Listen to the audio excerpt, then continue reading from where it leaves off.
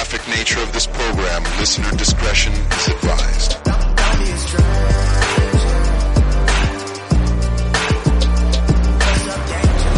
Faggot didn't mean gay. When I was a kid, you called somebody faggot because they're being a faggot, you know?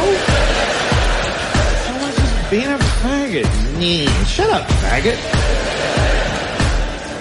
And I'm supposed to use those for that. Shut up, faggot.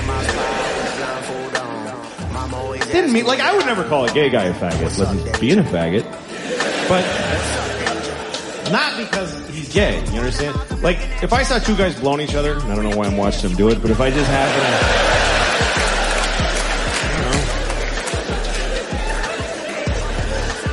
to, but if one of them took the dick out of his mouth and started acting all faggy and saying annoying faggy things, you know, people from Phoenix are Phoenicians or something like that.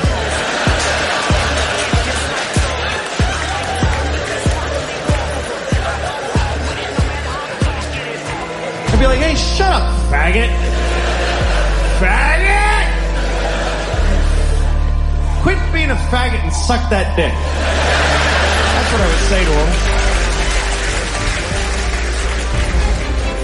It's just a coincidence that you were talking about the Jack and Triumph show, and I'm here. Thank you so much for having me on your podcast.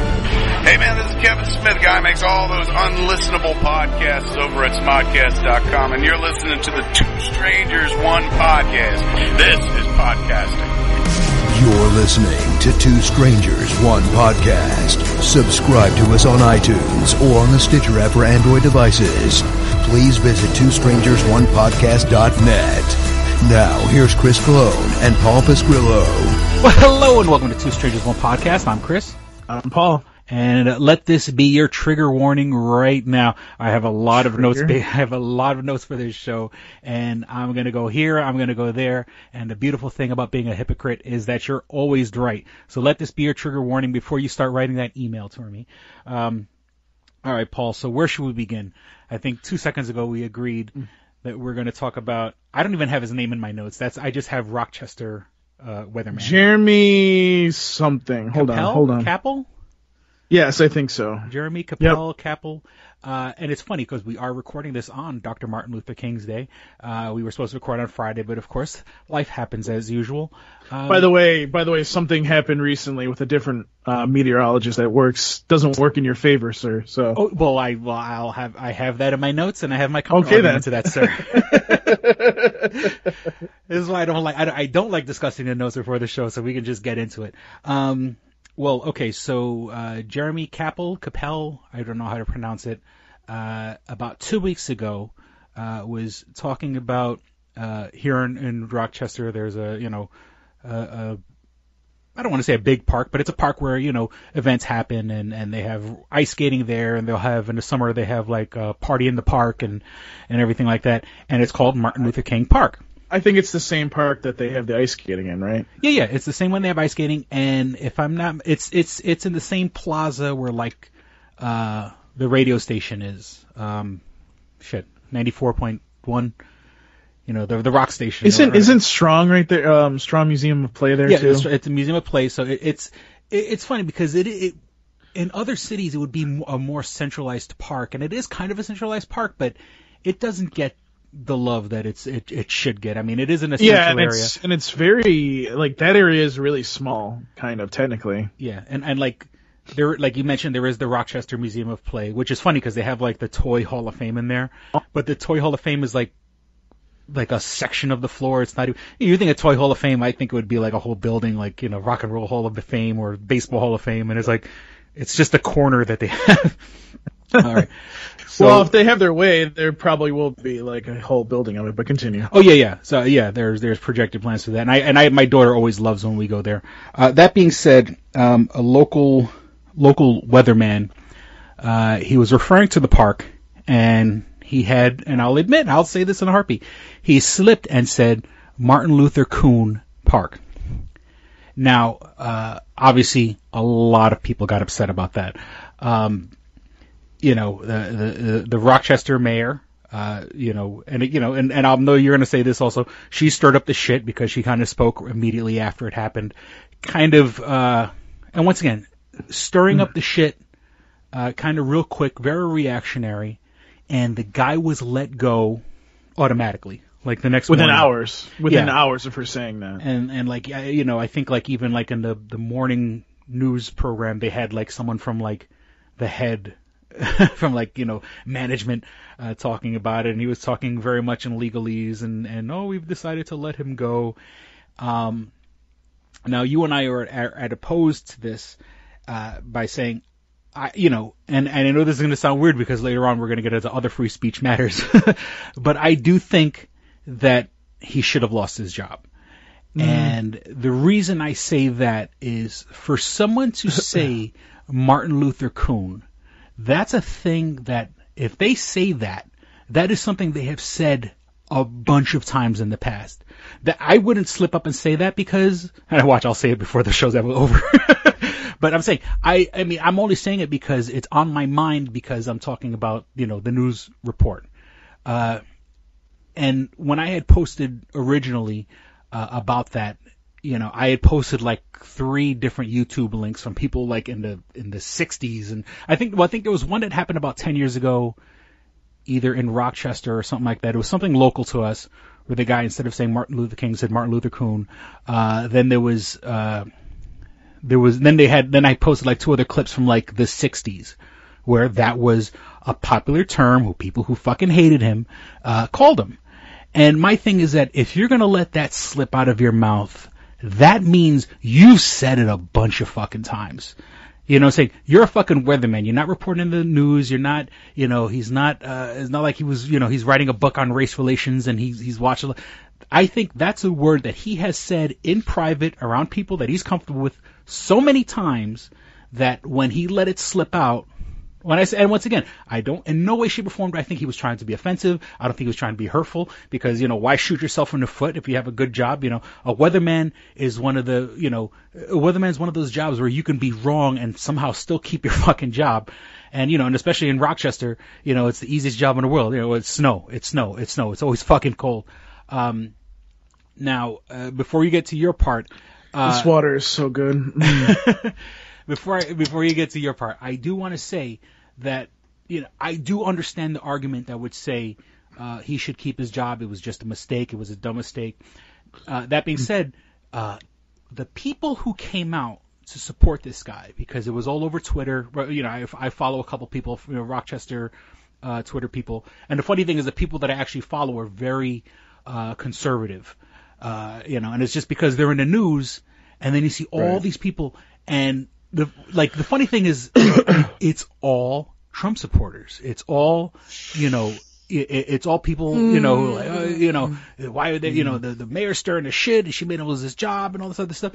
And it's sort of like, I don't want to stand with those people. If I believe in something and he should keep his job, and there's a guy in a fucking Make America Great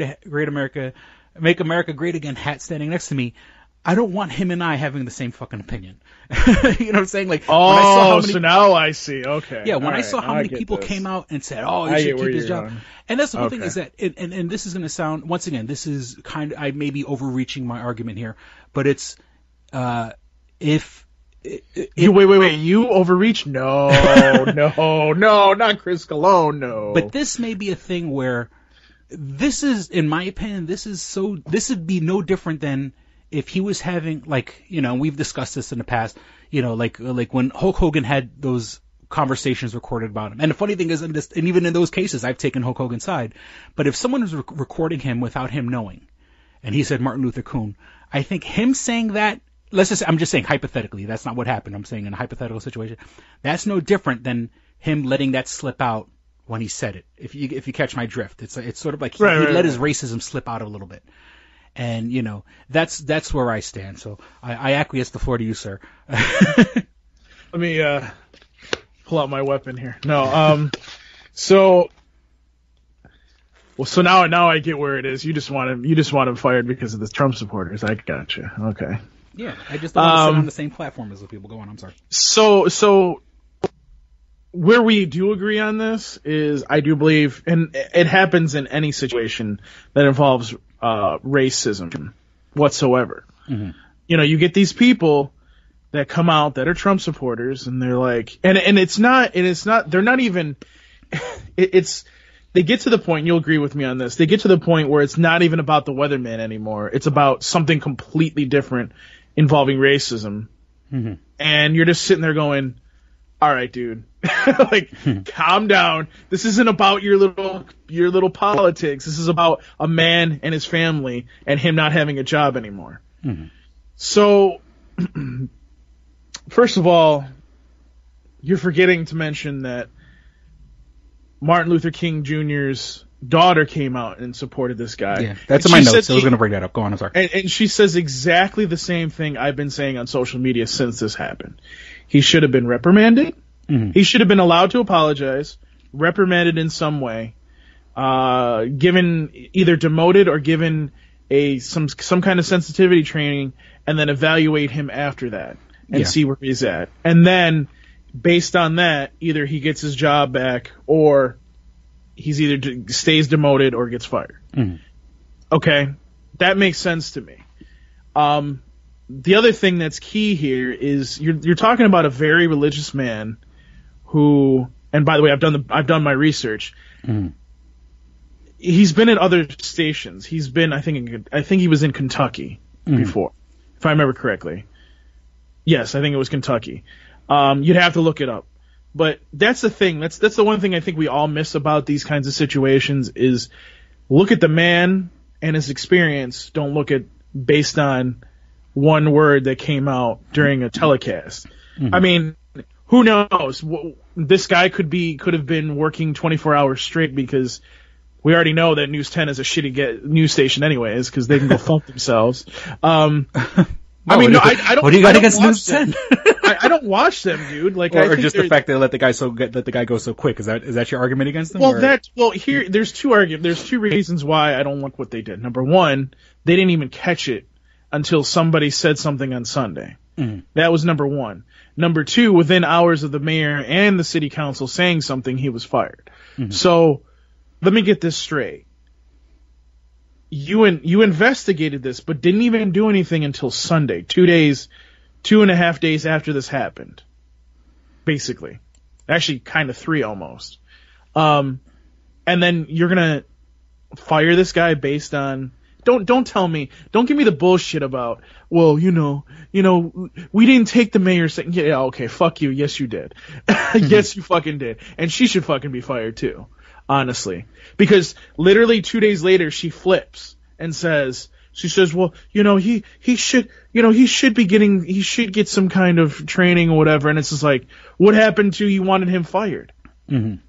What happened to you wanting him fired? Like, that's why every time now that something happens in the news, they're like, oh, should we talk to the mayor? Because if the mayor says something, maybe it'll actually get done. That's what I see, like on the mall opening yesterday. All the malls. Yeah, and just for the readers, for the listeners, we're recording this after like Rochester literally got hit with like 15 inches of snow this past weekend. It was about 20 inches of snow, but yeah.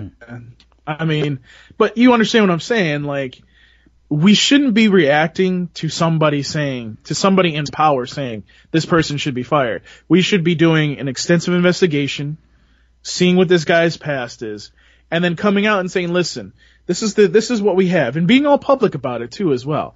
When something racist comes into the equation, you should be public about how you're investigating and how you're doing that. That's something else I believe in. I believe that they should show the whole process and say, listen, this is what we're doing. Okay? Mm-hmm. And by the way, I think the NAACP here in Rochester? No, I don't think it was the NAACP. It was something else. But it was a black organization. Fuck them. Fuck them. They came out and they're like, no, he deserved to be fired.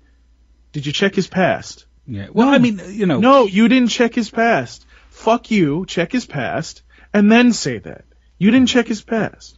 This is a totally different situation than those two dumb drunks that fucking went down Alexander Street, cut the what was the statue?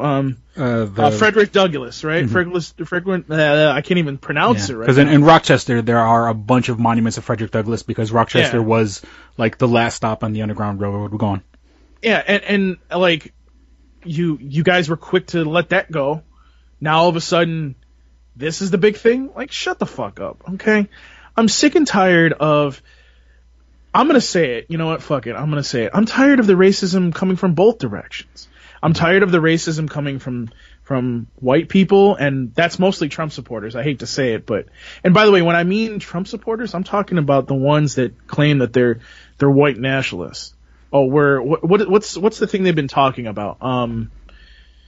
God, I can't think of it. It's not white power. It's like nationalism or. Do you know what I'm talking about, Chris? A white nationalist? Is that? No. Well, I mean, no, they're talking about naturalism or something. Like, I don't know. It's something along those lines. Mm-hmm. So like, one of the things that instead of them saying white power or white nationalism, it's, some kind of, like, nationalism or something. Mm-hmm. They're using a different term, basically, to justify why they're doing things. Mm-hmm. But I also think on the flip side of things, and this is something I've believed for a long time, is I think that, and don't get me wrong, some of it is warranted because of what's happened in the past, but I also think that some of these black organizations jump to conclusions without even making a step forward. We have 3 black people that have come out in defense of this guy. You got Martin Luther King Jr.'s daughter, Bernice King, coming out. You got Don Lemon, who actually interviewed him. You can watch that interview on CNN, by the way. It was really good. Mm-hmm. And you got Al Roker, the famous weatherman. Al Roker tweeted, let's be real here. Al Roker's a fucking uncle.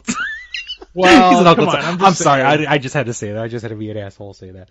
But and you know what? But do you see what I'm saying? Do you understand? And I understand what you're saying. And you know what? It is on a day, and especially that we're on Martin Luther King Day, the day we were recording this. Maybe they should have spanked him. They should have given him a nice public spanking. Let him do, as they say, mea culpa.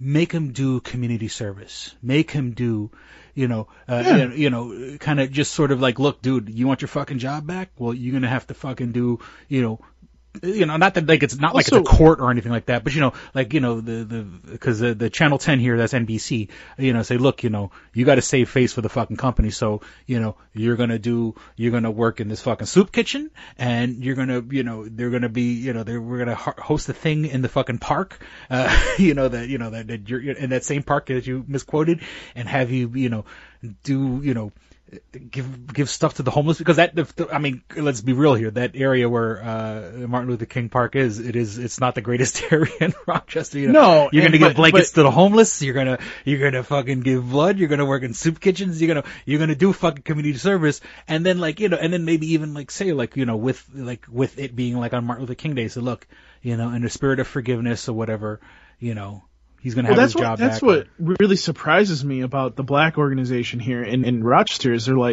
it seems like they're not even willing to sit down with this guy. They're just like scolding him. Mm-hmm. And it's like, I'm like, that's very out of character for any black organization I've heard in the past. They're usually more like, listen, we want to have better understanding of what's going on here. Let's sit down. Let's come to an agreement. Let's talk. Because it's better to talk than to sit there and be doing that. And that's one of the things I really believe in is like, we should be talking about these things. Mm-hmm. We should be open about these things. Like, for example, on Facebook Watch, there's Jada Pinkett Smith has a show, I think it's called Red Table. Mm-hmm. And one of the things that the recent episode she just did was with that girl from Grey's Anatomy. She's married to a black man, and they were talking about the whole issue. So I was watching this morning, and I found it so interesting because she's sitting there as a white woman, basically supporting black people, but black people are giving her backlash because she's using a black fist and not, as an emoji, mm-hmm. which is completely stupid. Why you would hate on her for doing that over the fact that she's supporting a movement. Mm-hmm. And if she's supporting a movement, it shouldn't matter what kind of color you have on your skin. It's the same thing Chris, me and you we were brought up as colorblind. And what I mean by that is we see things in one single color. Everybody, to me, has the same skin color. Does everybody have trash in their race? Yes. White people have trash in their race too. Don't fucking tell me that we don't. And I'm not talking about the Trump supporters either. We got some people that have 7 kids that basically live off welfare. Okay? I don't want to ever hear a black person say to me that, well, that's the kind of stereotype you're using. Well, welfare is like has its biggest numbers in the Midwest, you know. And there's white people that are actually doing this. I've seen it with my own eyes. They literally will use the system just so they don't have to work. People, it's not a color thing. Everybody is doing the same thing. And I get sick and tired when I hear these stereotypes. My thing is I think that racism needs to come into an open forum now, where we talk about it. We don't hide it. We don't try to hurt each other. We come out and we say, listen, what's the issues here and how to resolve them? I think one of the things that's happening here, and I think it's both, and you know, yes, we have other races out here, but I think it's predominantly between white and black, is people are not teaching their kids to see people colorblind. They're either teaching them to hate the other race or to be cautious of the other race, when that shouldn't be the situation. You know what I mean? Yeah. Like, if you teach your child to be, and I think this is a good lesson from Martin Luther King Day too, actually.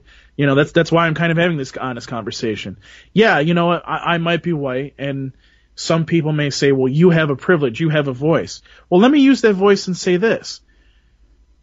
Not all black people are bad. Not all black people are going to hurt somebody. Not all black people are committing crimes. Okay? Mm-hmm. And for anybody to stereotype black people that way is bullshit. Yeah. I fucking hate that shit. It absolutely pisses me off to my core. Mm-hmm. It's just, for me, getting back to what I'm trying to say is like, you know, I feel like we've come into this environment where we're just going to be, you know, where black people are saying, be cautious of every white person you encounter, and there are white people that are being like, don't trust black people. You see what I'm saying, yeah, Chris? Like, it's both ways. And I know some people will hear this podcast and kind of be like, well, Paul, you know, they may hate on me for saying some of this stuff, but this is the honest truth, Chris, is it not? Like, yeah, it's you know, I mean, it's a symptom of a larger problem. Once again, I don't think this guy's racist. I don't think, you know, this is something that slipped out. But once again, I think it's, you know, I don't think this guy is burning any crosses. I don't think he wears a KKK outfit. It's something that slipped out of his mouth, but it comes from like this real normalized area where he said it so many times. He's had to have said it so many times in the past, because words like those don't come out of your mouth unless you said them before. You know, I mean, yes, there's such thing as Freudian slip or whatever, but, you know, unless he said, you know, if he said, look, you know, I grew up and I had a racist uncle and he said it all the time, so that's why it's fresh in my mind or something like that, you know, that's one thing. But also, you know, there are people who do the news, and especially if he comes from Kentucky or whatever the case may be, there are people who do the news where they have to lose their accents. They have to readjust the way they're thinking. And you know what? You know, maybe you came from a fucking point of view where, you know, that's how your family was and you're trying to step above, but you really have to fucking rewire your brain and don't let shit like that slip out of your mouth. Now, because you had mentioned something about another reporter who said the exact same thing. Yeah. Just maybe the last week or a couple days ago. And here's my counter argument. That gentleman, first and foremost, it was in St. Louis. Which, you know, I mean, of course, there's like, I think Nelly. Are they? I know. There's ghettos in St. Louis, because I know there's like rappers from St. Louis. You know, I want to say like Nelly and those guys. But and it was also a Fox station. It was a St. Louis Fox station, and you know, and I hate to say it, but you know, I think Fox is a little bit more forgiving. You know, especially like in the Midwest, like a St. Louis, where you know, you can kind of get, and of course he apologized and stuff like that. Yeah, but can I interject here for a minute? Uh-huh. Here's the problem with that. He said it at like 5:00. Within hours, they had caught that. He was back on the news apologizing for it right away, and he's being disciplined in the appropriate way that he's supposed to be disciplined right now. So, I understand what you're trying to say here, but here's the problem. News 10 didn't catch it. They didn't have him apologize, and they didn't do it appropriately. They did it right after city council and the mayor said something.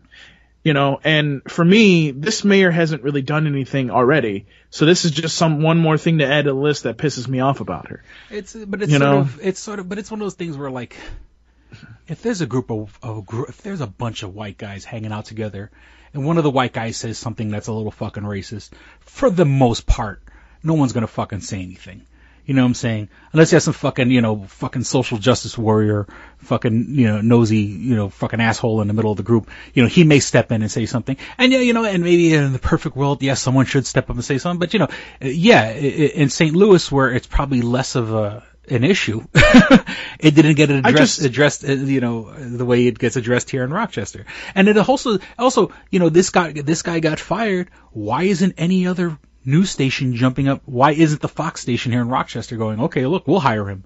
We'll get all those wonderful, I'm saying the guy poisoned himself by saying some shit like that, but I think if the Fox wanted to really show their wonderful support for all their Trump supporter, fans and stuff like that and watchers. You're making it about Trump supporters though. That's the problem. I'm just saying, and here's what you're not understanding about this whole situation too, is if you notice, this whole weatherman thing has died down, and it's continuing to die down.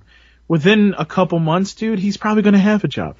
I don't know if he'll have a job here in Rochester, but I have a feeling that he will have a job again. Yeah. And honestly, he'll go somewhere and hopefully have a job where people don't Google some of the newscasters, yeah, some of the meteorologists here in Rochester were still.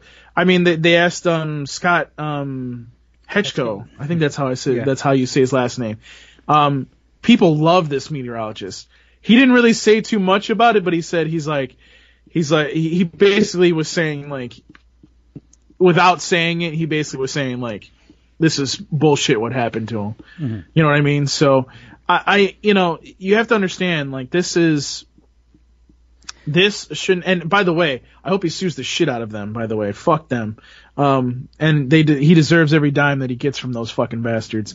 I think when you get a job like that, you sign your fucking life away. It's sort of it depends on the contract, dude. Like, it depends. Now, we could be having this conversation, and it is part of his clause. If they fire him, he still gets his salary. Yeah. I mean, that could be what it is. That could be another reason why another station hasn't hired him. They probably have, they're gonna, probably pay off the rest of his contract, and then, I mean, they never discussed the details to the best of my knowledge, but. No, I feel like, this guy somehow is going to be, at some point he's going to have a job within the year. I can't see him not having a job. I'm sure, like, will it be here in Rochester? I don't know. I mean, I would probably say it's not gonna. It more than likely won't happen. But that's not just because of his comments. That's because there's, like, I don't know where they would put him. There's News Source 13.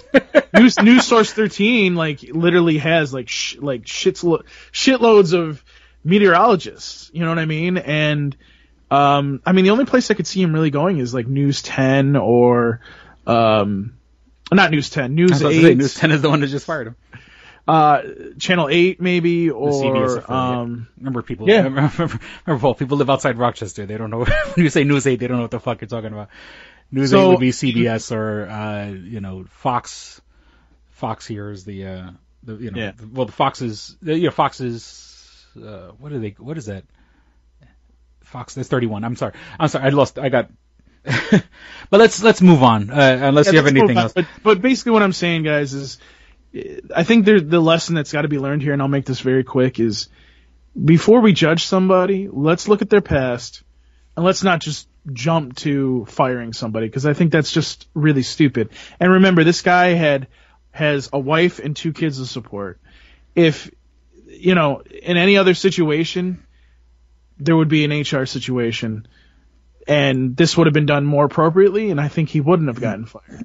And that's the perspective that I'm coming from, is being that I have a degree in business, a bachelor's in business administration. Yeah, that's right. I'm going to fucking throw that on the table. Like, I know the HR process.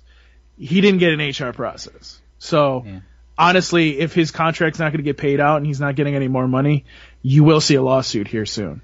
And he probably will win it, honestly. Yeah. But the court of public opinion, he's poison. Like I said, I mean, why wouldn't have? I mean, another station should snatch him up and say, "Look how wonderful we are. We hired him, even though he was wrongfully accused." Yeah, definitely. I feel like somebody's going to do that. I kind of hope it's here in Rochester so that like the CBS station will look good in the process. But we'll see. I don't know. I have no idea. But. All right. So from one racist thing to another racist thing, let's talk about these Covington kids. These kids that came from a Catholic school. Are we talking about the kids that were in the face of the Native American? Did you watch CNN today? I don't. Well, no, I don't have a CNN in my house. So before, but I did see a bunch of videos online. But go on. So basically, this was what I like to call the clusterfuck of clusterfucks all over the place. Mm-hmm. Like, you had these Trump supporters. You had these Indians that were protesting. What were they protesting? I don't remember. Do you remember? Do you know what it was they were protesting? The Indians was protesting, like shit like that's going on, like, with the pipeline. Okay. The pipeline is, went through their land and is spilling oil. They stopped the pipeline. I hope you know that, but that's a whole different thing that we can talk about later. So the video surfaced, and this was on CNN today. It all started with these black people being really, like, super fucking racist. Calling white people, calling the Trump supporters crackers and shit. I mean, let me preface that by saying that these are the black Israelites. The guys that we're talking about, the guys that were real, the first shots that were fired were from these black Israelites guys. And there are guys like that in downtown Rochester, but I grew up with these guys in New York City where, in any fucking major thoroughfare where, like, where a lot of people shop and they go and, and I've sat there and I've listened to what they say, they think there's 13 tribes of Israel and, and they, the Africans are one of the tribes of Israel and now that being said, their tactics are very, militant and are very like, the long story short, and I mean, I'm paraphrasing, but I'm not, not exaggerating. White people should be eliminated off the face of the earth. Right. These guys start shit. Now the funny thing is that, I don't think, I'm pretty sure people have gotten into physical altercations, but in the years that I've dealt with these guys, it's sort of like my thing is, maybe coming from New York City, I'm sort of like, just let them say what the fuck they're going to say. You know what I'm saying? They're just going to stand there. And, and depending on where you're coming from, they do look ridiculous. They all wear like, they all dress like, they're going to be walking in the middle of the desert. They all dress like the three wise men and shit like that. They wear sandals. I love you, Chris. They look like the wise men walking through the desert. Yeah, that's it is part of their thing. And that's, and I mean, I don't think I'm speaking out of school when I say that, and they do start a lot of shit. They do refer to white people as crackers and the white devil and everything like that. They are very, very militant, but I'm sorry. So then these kids, now let's rewind here for a second. These are kids who come from a Catholic school going down to Washington, D.C. during the Women's March. This past Saturday in Washington, D.C. was the Women's March. There was, the day after Trump took office, 2 years ago, it was like the biggest women's march in history. Women came out. So these kids who came from a Catholic school wearing fucking Make America Great Again hats. And, Donald Trump's people don't exactly fucking stand for women's, for women's right to have abortions, women's right to fucking, if it was, they have no problem with women making 70%, 70% of what a man makes. It's sort of like, well, fuck you. If you can't fend for yourself, then fucking be bulldozed over. These kids, so they went down to Washington and of course, these kids who came from very privileged, fucking isolated areas, dealing with the black Israelites, there was confrontations, and of course the kids, can't fucking fathom the idea that there's someone who wants them dead. These are two extremists on different sides of the spectrum, kind of meeting in Washington D.C. And once again, the Black Israelites are always starting shit. We have to preface this by saying also there were adults behind these kids that were egging these kids on. That were the real Trump supporters. Yeah, they should have navigated those kids away from the situation. And I think that's why that one kid came out, that the kid that was in the video. Mm-hmm. I think that's why he came out and said, "Listen, this isn't just so cut and dry to where you think it is." Like, and I hate to say to this, I don't want to be like mean to this kid or anything, but like when you're sitting there smiling as a Indian is playing, an instrument, and you have a Trump hat on, that doesn't look good on you, dude. So, dude, maybe you shouldn't be like smiling in that, like being like a fucking little asshole. That's what comes with privilege. That comes from being totally tone deaf to the situation, and to be totally fucking, oblivious to the fact that there's people out there who don't like you, and rightfully so don't like you. Now, once again, I'm not saying as militant as the black people saying eliminate all white people. I don't want to go so far to blame these kids, because, like I said, those adults were back there. Even the Indians said this. They were like, we don't feel like the kids were. Like they were completely doing this themselves. We literally saw these adults saying, "You go and do this." Mm-hmm. So it's I can't really blame. I get, like, yes, these kids shouldn't be doing this, but I think the parents need to be fucking like, somebody needs to take these parents out back and smack them upside their fucking head. Yeah, I'm sick and tired of this shit. Like, seriously, like, why are you teaching your kids this shit? Because those parents came from a fucking isolated world where they don't understand how people don't fucking love them. And that being said, and I've seen the videos, because the big argument a lot of people are saying is that the Indian guy stepped to the white kids. And if you watch the video, yes, he approached the white kids, but that being said, if you see his mannerisms, he didn't go with them aggressively, he approached them, but this is the one thing that I don't understand why no one's seeing, of the videos. Yes, he approached them to be a barrier. He approached them to be in between the privileged fucking white kids and the Black Israelites that were fucking spouting fucking hate. And once again, hate to say, I'm not going to sound like Donald Trump saying good people on both sides. There are bad people on both sides. Yeah, he stepped to the kids probably because maybe he felt it would be easier to approach the kids. And it's not like he sat there, he didn't curse, he didn't raise his voice. He sat there, chanting the chant that he chanted, and in a way to kind of sort of, I think what he was trying to do is de-escalate the situation, in his way, bring peace to the situation.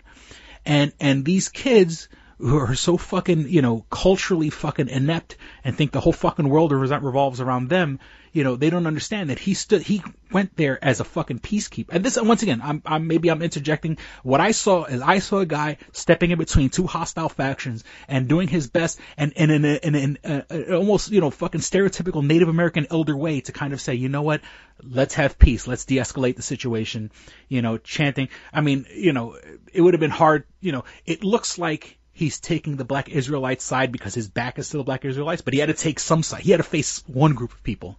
And obviously it was probably easier to approach the kids as opposed to guys who've been screaming into a microphone, cracker and kill Whitey and all this other shit. I mean, I don't know if they said kill Whitey, but they definitely said cracker. I've heard that in the video. One thing that it's blowing my mind that no one's fucking addressing is that this guy stepped in my opinion, as a peacemaker, as someone like a wall, someone to de-escalate the situation. And the kids then took that, they took in their wonderful worldview and took that and started mocking his chanting, mocking his sing, dancing to the music, kind of. And then the funny thing is when you watch the video, like they start chanting with him for like a minute. I mean, they're mocking him, but like they can't even keep the beat and they can't even dance. Now that being said, before we recorded this episode, hold on, give me a second. Right before we recorded this episode, I saw someone posted on Facebook a Snopes article, and it was proved true that these kids wore blackface, or the school itself, kids from the school wore blackface at a basketball game. So once again, this is sort of like this, there's a culture of of people that are so fucking tone deaf and so fucking, blind to the outside world that, in this day and age, for you to go out in public in blackface, it's fucking ridiculous. And it's totally, obviously, it's a culture where that's accepted. In a place where it's accepted to wear blackface and accepted to wear fucking Make America Great Again hats, And the whole thing is, I'll even concede the point where, it is your right as an American citizen. If you want to wear Make America Great Again hat, that is your right. And I'll concede that point. But to go out in blackface, now you've overstepped the social boundary. That's not cool. That's not funny. That's not anyone in any kind of authority. And let's just say the kids are the kids are stupid. But you know what? Any adult at that game, because it's pictures at a basketball game and basketball games, and they see all these kids yelling at this one black player from the other team. A parent, an adult, a supervisor, someone in authority should have, if that kid showed up in black, and these are kids, not just one, there were kids, there were two people in the picture, and then when they showed video, there's like 3 or 4 people in all black. Any person in authority should have stepped in and said, no, go home, wash up or go home. And so, I mean, not to cut you off when I know you were about to say something, but, let's understand that these kids come from a culture of being totally fucking tone deaf to the whole situation. And then to sit there smirking and mocking a Native American guy it infuriates me, and it blows my mind that shit still exists. But I forget that, we live on the coasts, the people who live on the coast, who live in integrated cities and areas where, I could leave, you leave my block and you come across, 5 or 6 different languages, and, but there's people who they grew up and all they know is white people and white culture and, and whatever, middle America culture that, the only time they see black people's on TV. The only, or the one token family that lives in the neighborhood, the people, to use token from South Park. I mean, I hate to use it, but there's there's that one family that's trying to do better, so they move into the white neighborhood. But it's not like the kid they meet, it isn't exactly, it doesn't represent the majority of black people in this country. There's a one white person in a fucking black neighborhood, so, for these kids to be so fucking tone deaf, they should, but that's my take on the situation. I don't know if there's anything else you wanted to say. I just wanted to say, I think that the whole situation, honestly, is kind of, and this just goes to show, why social media, the bad parts of social media, because the whole situation was originally about this white kid that has a Trump hat on versus this Indian and all that racism that comes back to this, Native American Paul. Again, yeah, and so what'd you say? Wait a minute, what? Native American Paul. Well, that's still racism. It's still racism. Either way. I'm sorry, but I mean, kind of showing your hand when you say Indian instead of Native. Well, you know what I mean. Come on, okay. One of them Redskins. Go on. I'm sorry. I didn't mean to buzz your balls. I'm gonna slap you. So I have this foam spraying thing. I'm just gonna spray you and then beat you with it. So getting back to what I was saying, honestly, it's this is the whole thing about seeing the whole picture before you pass judgment, because I kind of think that it's just what happened in this situation was literally all of the above. It kind of reminds me of this situation. I think it happened 2 or 3 years ago, where this Trump supporter, it was a woman, mind you. She was protesting at some kind of protest rally where it was some kind of women's march. No, it wasn't even, I don't even know if it was a women's march, but she was the counter protest. Mm-hmm. All she was doing was doing her freedom of speech. She wasn't harassing people. She wasn't treating anybody like shit, from at least my view. Mm-hmm. She turns around to walk away from the person that she was saying something to, and some guy out of the blue just came and hit her in the face. No Trump hat, nothing, just punched her in the face. Mm-hmm. And I looked at that and went, excuse me? And literally, I talked about this on Twitter earlier, or late last year, because this video had surfaced, and I was so amazed by how many of these Republicans were listen, you're right, it's nice to see that some of them, they're like, you should become a Republican. I'm like, no, not as long as Trump's gonna fucking, if Trump's a Republican, I'm never gonna be a Republican. I'm more of an independent, more or less, and that's kind of what the point of the politics side of this is. But the one thing that we were talking about is how, like, it's one thing if you protest and you're doing it in an appropriate way and somebody just smacks you in the face, whereas if you're, just like those, what was the name of the group? The Israelites or whatever. The Black Israelites, yeah. Yeah. Like them just coming in and being like, F you, F that, kill all the white people. You know what I mean? Like, and then just starting a bunch of shit, because that's literally what happened here. They started a bunch of shit. You're right. That's what happened. And it's just like, you sit there and you look at this situation and you go, what the fuck? This is exactly why, like, I'm literally scared at my job to even do something wrong. Because here's the thing. Somebody could record you and you're not, and you're not even doing anything. And then you're labeled a racist or you're labeled a piece of shit. And then you have to carry that for as long as that story's out there. You see what I'm saying? So I'm not saying that this kid is innocent, because he's not. He's not completely innocent in this whole situation. And, so I can't say that anybody's innocent in this situation. What I'm saying is social media caused an uproar over something before the whole thing was flushed out. And we could have seen, and we needed to see the whole picture before we did this. This is the kind of thing that I keep talking about. I know I keep saying this. It's getting really fucking annoying, but it's true, Chris. We need to do research before we condemn somebody or a group or anything. Do your research. See what it's all about. See every single video that comes out, and then make your decision. That's what I do, dude. Like, I have a conversation with somebody, and I process that for 24 hours. Because I'm a very fucking intelligent person.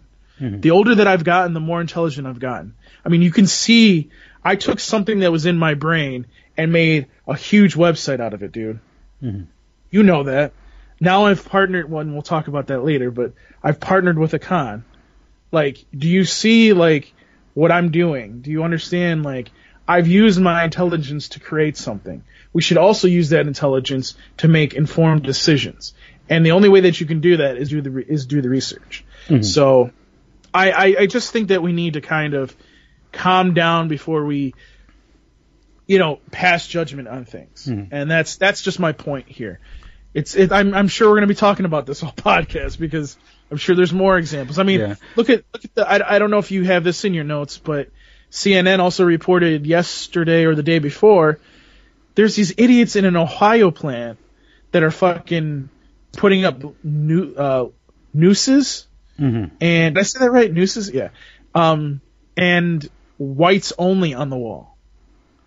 Yeah, like because people are so fucking emboldened by Trump and his bullshit. Exactly. That they're reverting. They're saying, it's like it's okay to be fucking a white supremacist again.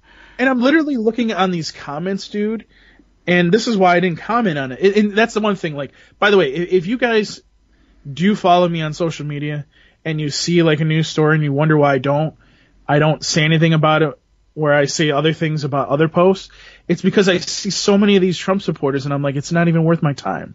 Because all it is they're just going to do what I call the circle method. They're going to circle back and just keep saying, but this point is what it is, and it's my point, so I'm right. That's what it is. It's just the circle method. And, the same thing happened there, where like, and I do agree with some people where they're like, well, this doesn't seem cut and dry. Something else is going on here. Where they're saying that in regards to HR had to have stepped in somehow in this situation. And I agree with that. I don't see GM sitting there allowing this shit to happen, especially now that it's on CNN.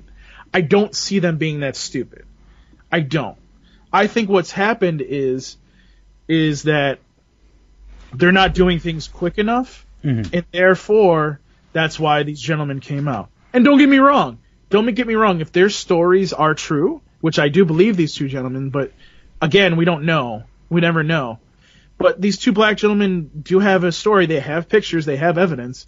So, honestly, and let me explain this from a business perspective because I've seen this several times. HR doesn't do this, Chris. They don't snap their fingers and it's done. They don't. HR processes take months to go through. Mm-hmm. So, for example, if they found out who was doing these nooses and whites only, they're going to build a case against this person. And if this person isn't causing physical harm or anything, they may still have their job right now. Mm-hmm. You know what I'm saying? Because they want to gain evidence, and they may be watching this person too, for all we know. Yeah. Or people. I'm not saying it's one person. I happen to think it's one person, maybe a couple, whatever. But in that situation, they're going to build a case, and then when they get to a certain point, they're going to go, okay, this is why, okay, we're going to pull you in the office. You've been doing this. You're done. Yeah, I mean, nooses, I'm not familiar with the story, but I mean, if you're talking about nooses, I mean, that's like hate crime level death threats. You know what I'm saying? Like, if this was another country or, 500 years ago, a noose meant something totally different. But in this day and age, a noose means one thing. Right. and it's not like you're not being cute, you're not being funny. A noose is something that's very fucking serious and has very serious connotations. And once again, that can easily be,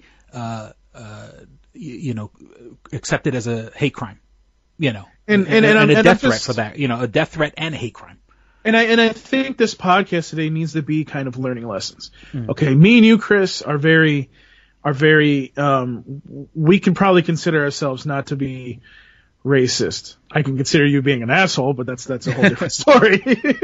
Sometimes I sit there and go, the opinions of Chris Cologne do not support Paul Bascrillo. But other than that, I mean, honestly, dude, like, I can say that you're not the type of person to sit there and be like, fuck that black person. Mm-hmm. Okay? And I'm saying that in a nice way, because that's my ex-wife.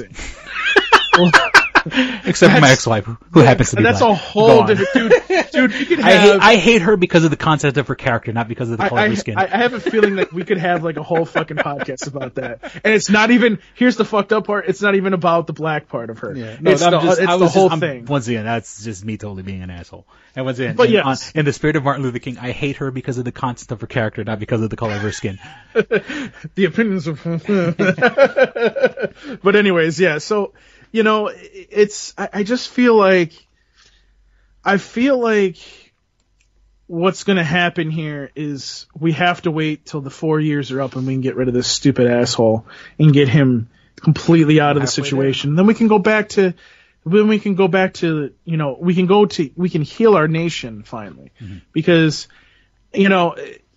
one of the things that people, I don't think people realize is, a lot of people are not ready for a woman president yet. I don't think.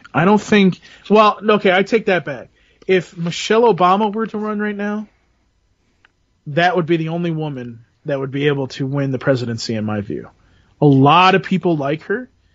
I think that she would make a good president if she decided to run. I can understand completely why she isn't running. She doesn't want to put her kids under that stress. She's seen what Barack has gone through. I can get that. But, I feel like I see all these women running on the Democratic side. And don't get me wrong, I want a woman president. I wanted Hillary Clinton to win. People will say this, that, and the other about her. And I'm just like, I love how you guys sit there and say that she's this, and this. But more than 90% of that was Russian shit. So what makes you think that she was doing all this, and this? I get what you're saying, but you're judging her based. You're basically trying to take an easy way out so you don't have to vote for a woman. That's what happened. Mm-hmm. And that's what empowered a lot of women, and that's why there's a lot of women in the House right now. You can thank Hillary Clinton for that. Nobody can fucking sit there and say that Hillary Clinton didn't have an impact on this last election, because she did. Women got pissed off. And they said, fuck this. We're going to fucking have our own control. And that's why your girl, the one that you want to fuck really badly, is in the House of Representatives. Cortez. Oh my God, I love her. I mean, and in this past week alone, there's that old video of her from Boston University dancing, and the joke I had put in is, being a native New Yorker, I do not like Boston. It's my birthright to hate Boston and all things from people from Boston and all. I demand you remove that shirt slowly. Yeah, but you want her to remove that shirt for a different reason. Yeah, and then she had tweeted, she quoted fucking Alan Moore from The Watchmen, where when Rorschach goes into jail and he tells the other prisoners, he goes, I'm not locked in here with you. All of you are locked in here with me. That's before he threw boiling oil on that guy. And then even I swear to God, as we're saying this, it was a quote from it was a tweet from New York Magazine, and then it said New York Magazine tweeted in a poll, even 45% of self-identified Republicans approved of the AOC's 70% top marginal tax rate. And then she had texted, all your base belong to us, which people who could pull that out of the fucking ether, and people who could pull fucking Alan Moore, Watchmen out of the ether. Yep. I love this chick. And I make jokes, and yeah, she's sexy, but she really is the fucking change that we need. I mean, is she making light of it? Yeah, but you have to laugh to keep from crying. But she's fighting the good fight. And she has my back. I like her because she does certain things like that, but I think that she kind of has to. She sometimes lets her Latino fire come out a little bit. And I say to her, I'm like, whoa, just slow your roll a little bit. Slow your fucking roll. I get what you want to do. I understand what you're trying to do, and you're trying to do radical ideas. But the one thing that absolutely I don't like in politics is this heavy socialism of, well, everybody can pay for everybody else's shit. And I just sit there and I go, slow your roll for a minute. I'm like, do not think that you can, she wants to change everything to green stuff. And guess what? I'm on board with that. But if she thinks that tomorrow is going to be, oh, look, we all have, you snap your fingers and everybody has electric cars. That's not how it works. Yeah, but you got to get the ball. You got to get the ball rolling somewhere. I mean, well, Obama did get the ball rolling. That's why. But we have to make sure it keeps rolling with all the shit that fucking right. Trump. No. I completely backtracking agree all with the fucking Obama's things. We got to, we need someone in the trenches, fucking keeping the, kind of keep us from sliding backwards, But that's why. But if you look at GM, for example, not to bring them back up, but they're getting rid of all their compact cars because the price of gas is low, so people are buying the trucks, people are buying the SUVs and everything like that. And that's the problem, is they're not realizing that. For me, Chris, I love the fact that my Cruise, I don't have to fill it up for a week and a half, almost 2 weeks. Mm-hmm. I love that shit. I love it. But here's the thing. People, and especially here in Rochester and Buffalo and Syracuse, especially after winters like this, you sit there and go, fuck that, I need to have an all-wheel drive vehicle. Mm-hmm. So, I get it. I absolutely get why people are doing that, and the price is low. But I guarantee you, it's the same thing that happens every time. The price will go over $3 again at some point, and guess what's going to happen, Chris? Everybody's going to want compact cars again because they get the fuel efficiency, and then GM and Ford and everybody will start selling that shit again. I'm not stupid. Don't make me out to be stupid. Oh, by the way, it makes it easier for me to go buy a brand new Cruise, which I hope to do. But yeah, your girl, honestly, I sat there and so these, but I think the thing that I love the most about her is the fact that these Republicans have this huge stiffy for her. It's they are so they could be talking about the weather and they would say it's because of her that the weather's bad. Yeah. And I'm literally sitting there going, what is, why are you people so scared of this woman? Why are you so scared? Stop being scared of this woman. Listen, if you guys can't even decide on how to take a dump in the Capitol, how is she going to get some of her agenda to go? Because she's not. I mean, because they see the end of the tunnel. They see past the horizon. Because one of the things, from what I understand, she's doing now is that she is schooling some of the older Democratic people how to use Twitter. You know, there's a young base coming up, all the people that are affected, you know, and of course, you know, we can sit here and shit on millennials like I often do, but I'm just saying is there are people now, millennials are of voting age now, and, right. and it would be smart to reach out to them on Twitter and to have people more actively, you know, they fucking, in Egypt, they fucking revolted against the government. And it was all because of Twitter. So when somebody effectively uses the same tactics that Obama used to become president, they will win things. Now, when Clinton was in office, he had the youth vote and fucking playing the saxophone on Arsenio Hall. Exactly. You know, he won the hearts and minds of young people. And now she's helping people, the Democrats go, okay, let's start tweeting. Let's get those, you know, let's get these people who get their fucking news from Twitter. Let's point them in the right direction, or at least, you know. But here's the reverse. Here's the reverse. Like, I don't mind that for Congress and the Senate. Mm-hmm. But for president, especially after these people, I want somebody like a Joe Biden in there. I want somebody that I know that will do the job right. He won't take anybody's bullshit, but he'll do it in the right way. You know what I mean? Like, Joe is like one of these people that's like, no, go fuck yourself. Like, I want him. I don't care if he's just there for 4 years. I just want this. I want the nation to come back to a stable environment. I understand there are some people out there. It's like what happened in this election, and I talked about this right after the election. Independents are the ones that you can thank for this election, because what they did was they sent two messages. They sent a message to the president: we don't like what you're saying, we don't like how you do things, so we're going to put the House in Democratic control, and by doing that, we're going to pretty much, you know, make sure that these panels can investigate you, because we don't like where this is going, and we want to see what the reality is, because the Republicans are being stupid. On the reverse of that, they also said, but we like some of your economic policies. Now, I don't know if they would say that now, but they went, we're going to let you still have the Senate. So do you see what they did there? Mm-hmm. You see what people have been doing? And that's why I say, don't look at Republicans, don't look at Democrats. Look at the people that are in the middle and see what they do. Because those are the real Americans. Those are the ones that are like, I like some of the ideas over here on the Republican side. And most of them are Democrats. Let's just be honest. They are Democrats. And they sit there, and the Democratic side of them are just like, okay, we like a lot of ideas the Democrats have. We do like some of these ideas over here, though, that the Republicans have. Let's give them a little bit of a balance here. And that's what they did. And that's why I'm saying, like, you see Cortez in there.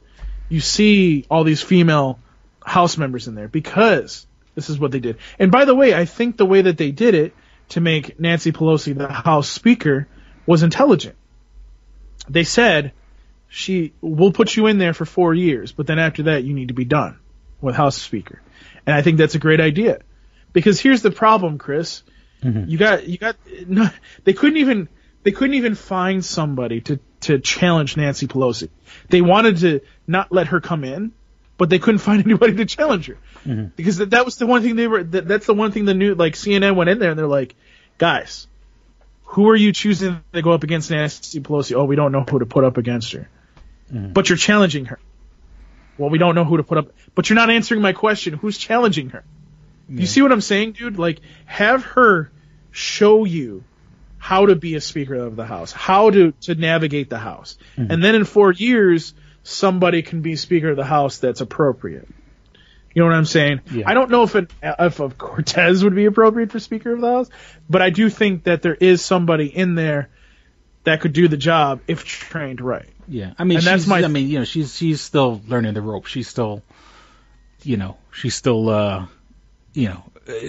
earn her stripes first. She's definitely learning, because there's some things that you shouldn't say especially in this time, you got to support your party.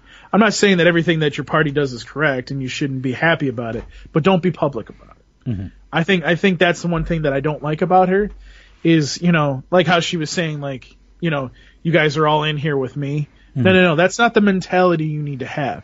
The mentality you need to have is, I don't agree with you necessarily. However, let's come together as a party, figure out our differences, and move forward with what we can do. Mm-hmm. Because here's the thing. This is the way that the Congress should be working. She wants to have all these green things in the environment happen. Mm-hmm. Okay, fine. But the Republicans want, I don't know, they want their border fence. Okay, how can we come together and make this happen? You see what I'm saying? Yeah. That's what should be going on. The same thing with the shutdown right now. That's what should be happening. Yeah. And nobody's doing that. And the episode is like it's like in between episodes. There's the fucking government still shut down. It's like we take forever in between episodes, and even in between that, we're more efficient than the fucking government. Yeah, and I'm sure we don't want to. We're not going to talk about that too much tonight. But the one thing I do want to say is I think that the Democrats are doing a good job by saying, listen, you can't be. We don't need a border wall, which is true. Mm. I mean, they found last week, they found like 3 or 4 tunnels alone. Yeah. So it's like, but as far as the shutdown is concerned, for me, yes, they should be stopping him from using money for a wall that's stupid. But at a certain point, by the end of this month, which we're 10 days away, mm-hmm. they need to come up with a solution, because then it's, to me, the Democrats need to, it's going to be their fault as well. Okay, you've stood your ground. That's fine. You guys have stood your ground. I commend you guys. You've done what you need to do. Now you guys need to come together and say, this is how much of the pie you get for your border wall. This is how much we get for DACA. This is how much we get for any kids and whatnot. Like some of the things that Trump said on Saturday night, I agree with them, but not in the context that he was putting them in. Do you know what I'm saying? Mm-hmm. So all that stuff that Trump said, yes, but why don't we do this? Why don't we open the government, work those all out, and then when we vote for these things, we extend it through the end of the year so that these people don't have to worry about this anymore this year. Mm-hmm. See what I'm saying? Yeah. Well, so I mean, look, we've been talking for an a hour. lot of fucking politics. Don't worry, I have plenty of beautiful nerdy stuff that will totally balance out the other half of this episode. Oh, is it beautiful? Ton of nerdy shit. Well, let me ask you this question before we go any farther. How much nerdy news do you have? Oh, I got plenty of stuff. I got. Like, could we fill another hour with nerdy stuff? Because I feel like we could do part 1 and part 2 on this. I mean, I want to record it now. I got the fucking, I'm flowing, man. Okay, that's fine. All right, so I think with that, we'll be back with more dick and fart jokes. This episode of Two Strangers, One Podcast is brought to you by Comics Etc., 1115 East Main and North Goodman at the Hungerford Building, door number 8. Find out more information at comicsetc.biz or like them on Facebook at facebook.com/comicsetc1. Did you ever see a film at such a young age it left you traumatized with cinematic wounds? Necrophilia. It's a dead issue, man. Don't push it. Cinema Psyops is a weekly podcast documenting an ongoing experiment on the mind of an unwilling test subject. No one should have to watch this movie. Oh, no one should have to watch this? No one should have to watch this movie. Surprisingly, it's not a topic that a lot of people really want to tackle. I'm shocked, prudes. I know, really. Right? It's the next sexual frontier that no one wants to explore. I am, in the most sincerest of senses, disappointed in you. It takes a powerful goddess like Connie, jam her arm down the monster's throat and kill it. I'm still tripping out over that. Even as a kid, I was like, I gotta find a girl like that. Every week, I get a new look of disappointment that I never thought I could get out of it. Unimaginable. At 12 years old, you should not be watching this movie. Obviously. At 13, you should not be. 14, you shouldn't be. I'm not entirely sure even 17-year-olds should be watching this. Just because you're offended by something doesn't mean that you have the right to demand that it doesn't exist. Watching this film again, I had all of this like little nerd glee with everything that kept little popping history up. all popping up absolutely. at you. So I totally loved this film. Hey, I know why you couldn't see that. It's because your brain's warped from watching this shit at 12 years old. Yeah, this is a rough movie. I told you ahead of time when we were getting ready to do it that it was How going to be could a you rough watch one. this shit at 12? Because physical wounds heal, cinematic ones don't. Listen to Cinema Psyops. And we're back. All right, Paul. The first hour was heavy. We had ups, we had our downs. That's what she said. It was heavy. We got very fucking deep and political. I got all fucking angry. Let's fucking stick to the lighter side. The whole reason while we were on commercial break, we made out, but that's fine. The escapism. I love my escapism because fucking life sucks, so I have to escape.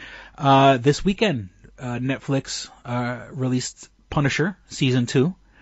And I fucking gobbled it up. In 2 days, I watched all 13 episodes. And it's funny because I'm halfway through Jessica Jones. Daredevil was good. Don't get me wrong. I like Daredevil, but I couldn't watch more than 2 episodes of Daredevil without, I'd have to take a break after 2 episodes of Daredevil. And it's weird because, the Punisher was also very violent, but I don't know, the characters in the show seem intriguing. It is a little bent out of shape because in this one you have and it's not really spoiling, there's the Russian mafia, there's this weird religious extremist group. What's the other? There's 3 major criminal organizations in this one. Sorry. Can I say real quick, fuck Netflix for raising their price.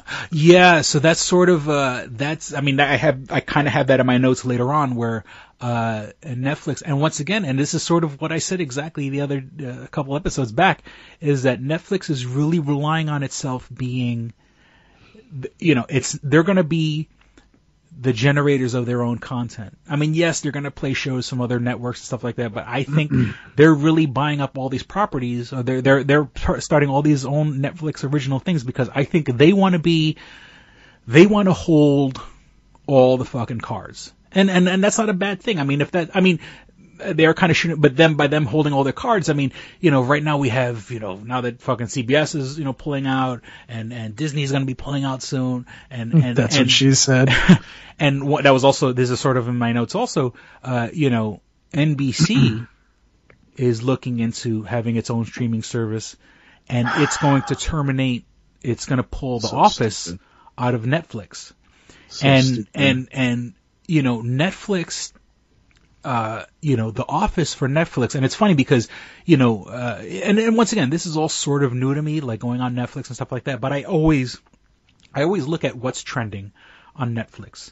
And The Office, a show that hasn't been on TV in 6 years or something like that? 2013, 14, 5 years or something. The show hasn't been on in years, and still it is trending on Netflix on a daily fucking basis. Can I ask a question real quick? Is it trending on the homepage or is it trending in general?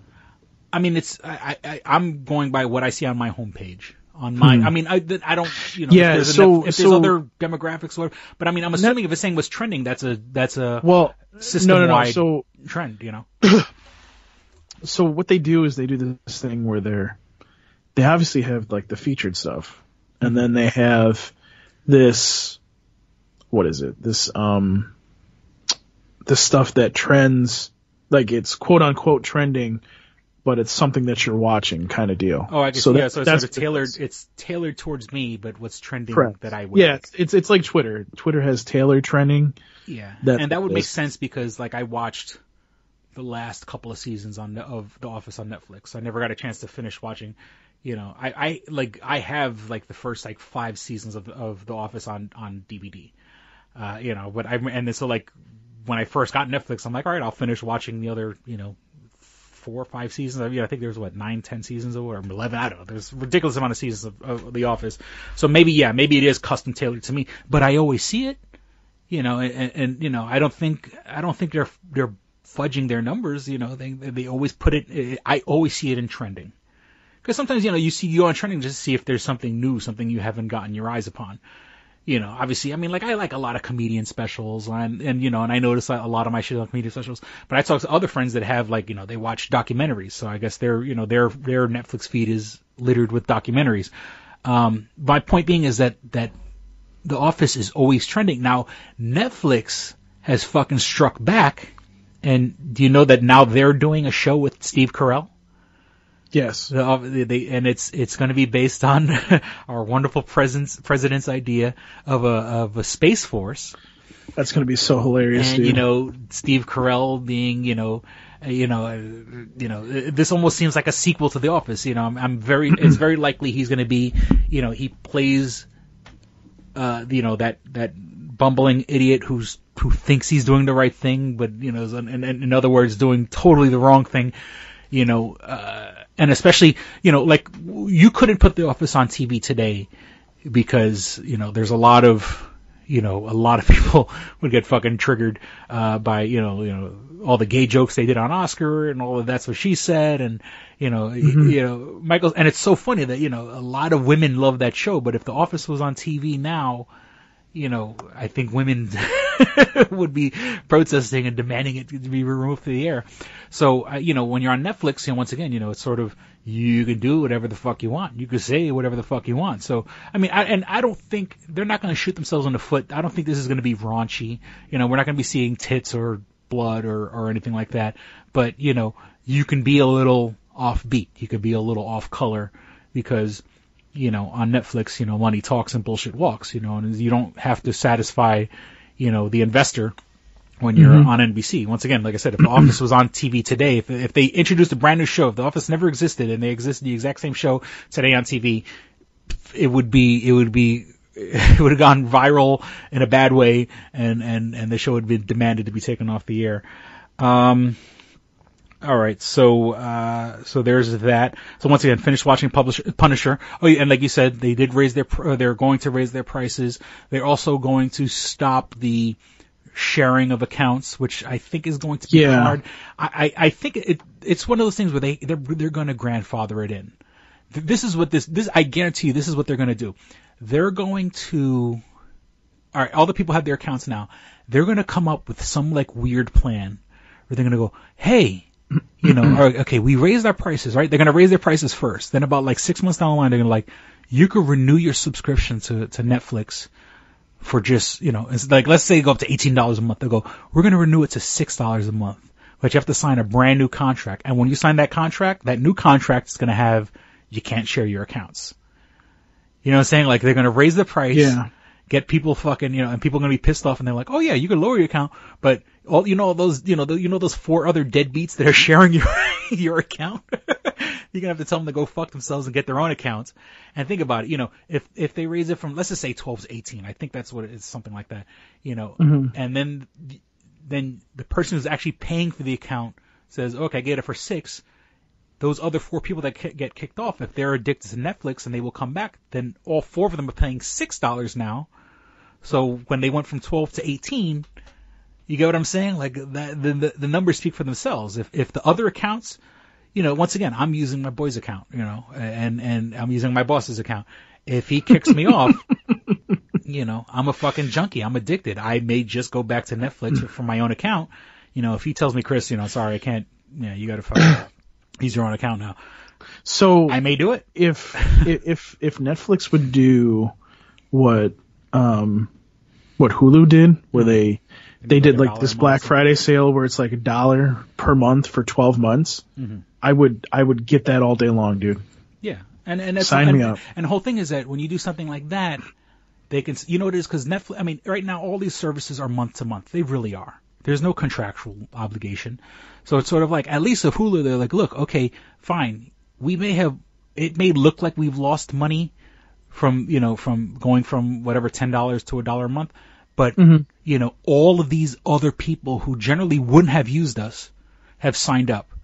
And now we have that guarantee. Now those people are contractually obligated to pay us, the $1 a month. And it sounds ridiculous, but at least, you can count your chickens before they hatch. If you do something like that, and hopefully, not foolishly, but, they're smart to kind of, and that's the way sales work. You get the asses in the doors, and once again, I've become addicted to fucking Hulu also.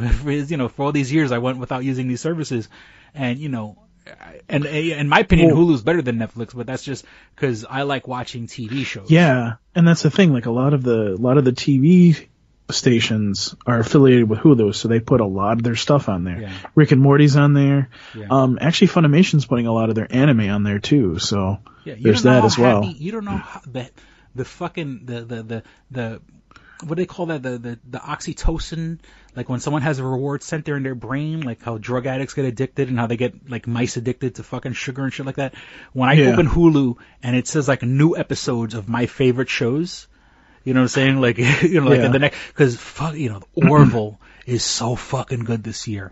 You know, The Good Place, so fucking good this year. You know, Hulu original, Future Man, which is, Future Man's okay. The first season of Future Man was so fucking good. The second season is a little, but you know, it's getting a little better. But you don't know the fucking, that fucking reward center fucking, primitive brain thing that when I turn on Hulu and it says you have new episodes of the shows that you like, because the way my schedule is, and you know, I don't watch everything at once, and I'd much rather watch Hulu in the morning the next day and watch new episodes of Orville, and I jizz in my fucking pants, you know. And once again, I'm fucking addicted. It's a fucking addictive fucking substance, and god damn it, you know, if my boss tells me, Chris, you gotta fucking go, then I have to fucking shell out my money like a fucking common person. All right, let's move on. Spider-Man Far From Home trailer dropped since our last episode. Spider-Man, Tom Holland, Spider-Man, going to Europe, seeing Mysterio, played by Jake Gyllenhaal, which, you know, for those who aren't super giant Spider-Man fans like we are, you know, Jake Gyllenhaal, when Tobey Maguire almost didn't do Spider-Man 3, they were just about to put fucking Jake Gyllenhaal in there. You know, I think Tobey Maguire hurt his shoulder, and his management team had decided to say, hey, you know, they try to use that as a tactic to ask for more money. Like, oh, he can't be Spider-Man if his arm hurts or whatever. And so Sony kind of backed up and said, you know, fuck you, we'll get Jake Gyllenhaal to do it. So, you know, Jake Gyllenhaal has kind of a history with Spider-Man. And for him coming in as Mysterio, and this is sort of my take on it, and of course they're saying this on the internet, and hopefully I'm not spoiling, I can't spoil it because I don't know anything, but I think the other characters we see in the movie, Molten Man, Hydro Man, and the Return of the Sandman, I think those are all special effects. I think in this story they're going to have Mysterio be the way Syndrome was in The Incredibles, or like Mr. Glass was in Unbreakable, where he's pretending these things are real, or he's making, you know, maybe he's even doing damage so he can be the hero, so he can show up and save the fucking day. Okay. Which I think that's going to be the twist, and hopefully, because you know, in the comics, you know, Mysterio's known as, he's like a Hollywood special effects guy, and you know, he knows engineering, and he knows how to make holograms and things that look very, very real. So I think, you know, in a movie where, once again, they say Far From Home, the movie's called Far From Home, you know, all the Avengers, I mean, of course, you know, the Avengers went to Sokovia and Age of Ultron, but the Avengers are pretty much America-based. You know, there are no Avengers in Europe, or at least not anymore. I mean, you know, the Vision and Scarlet Witch were hiding out in Europe. But, you know, in a world where, you know, half the fucking Avengers disappeared, you know, cause obviously Spider-Man has come back because, you know, he turned into dust in Infinity War, but apparently he's back for this movie. But I think, I have a feeling that, and especially, you know, we've already seen Sandman, you know, and also keep in mind that Sony is giving the Spider-Man franchise to Marvel after this movie. You know, that was the contract, that was the agreement. So I don't think they're going to introduce 3 fucking major villains, well, excuse me, 4 major villains if you actually include, Mysterio. I think they're going to, you know, these are all illusions. These are things that he has put, you know, quote unquote, attacking Europe so he can show up and save the day. Cause he, you know, and it's funny because you see these comparisons people are putting up online. And once again, I'm super nerdy, so the communities I belong to put this shit up where he does things a little bit like Thor. He does things a little bit like Iron Man. He does a couple things like Doctor Strange. He's sort of like, he's doing like a mashup of all the Avengers, but you know, there's going to be something like, you know, he's going to, and once again, I think the twist is none of it's real. It's all him pretending that he's fighting these bad guys so he can build a reputation. I'm sorry. Anything you want to add? Anything you want to add for the Spider-Man Far From Home? So basically the what was it? The whole thing with Nick Fury showing up. Nick Fury, that was pretty cool. That was Happy pretty Hogan cool. showing up. What's that? Happy Hogan, Iron Man's chauffeur and bodyguard. Fuck him. I don't care about him. Dude, if without Jon Favreau, we don't have the fucking Marvel. Talk about 10-year challenge. 10 years ago we just had Iron Man. Now we have fucking 21, 20. Well, actually no, with Infinity War, Captain Marvel, and Spider-Man Far From Home. Now we're at we have 23 movies in the Marvel Cinematic Universe. So that's the real 10-year challenge. I mean, I guess, yeah, but so there's that, and I also like the whole thing with him. What is it? He has like 2 or 3 different suits. One of them's a stealth suit, so yeah. I mean, I'm definitely all for that, all that stuff. I So saw those toys. Oh yeah. I mean, as much as I'm excited for the movie, I mean, let's also be a little realistic. I mean, we want to say cynical, but yep, we got to sell, black suit Spider-Man. If we're not going to get a proper Venom, in the Spider-Man universe. So as of right now, at least we could get a black suit Spider-Man, even if it is, stealth suit, which is going to be interesting because, if you watch the trailer, he purposefully leaves the suit behind. I think Aunt May puts it in his suitcase anyway, but then he doesn't even use it. Or part of when he's in Europe, he puts on the stealth suit. So that's going to be interesting to see what's that all about. And at least and we see Aunt May, obviously. When we ended Spider-Man Homecoming, she was sort of, what the fuck?